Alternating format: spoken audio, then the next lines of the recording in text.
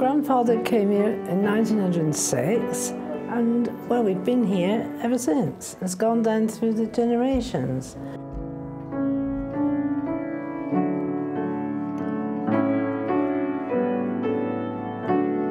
It's always been a pub, but it'd be very sad, I think, for the village if it didn't carry on. Your family came, I know, back in 1906. Here we are in the Jubilee year. Fantastic. There's a long history of the family anyway, and we're delighted you're relaxing anyway next door and not going too far away, and you'll still be in the village. Yeah.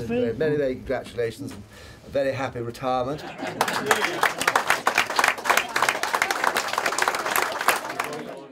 We're in the old cellar of the Malt Scoop Inn in Merton, one of 4 pubs owned by Clinton Devon estates. We have very much in mind that this is an important community facility, for want of a better word, for the village of Merton. Merton already has a number of thriving businesses, a coach business, a garage, a post office, sawmills, and I think a pub is very necessary to keep the village going. I can come in with something completely new and completely fresh, whereas if you're following on generation to generation, sometimes maybe that's a little bit harder to change things.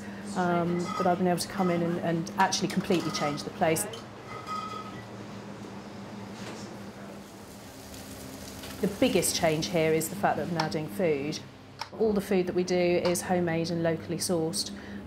We use local farms for the meat, for everything that we possibly can. Vegetables as well. So we're lucky where we are. There's a huge choice actually of places that we can get local produce. Well, my father outside the pub on the horse. I think I've done my share here, so hopefully Louise will carry on doing the same. The estates particularly done. I am too. I should be coming from quick, whatever it might be.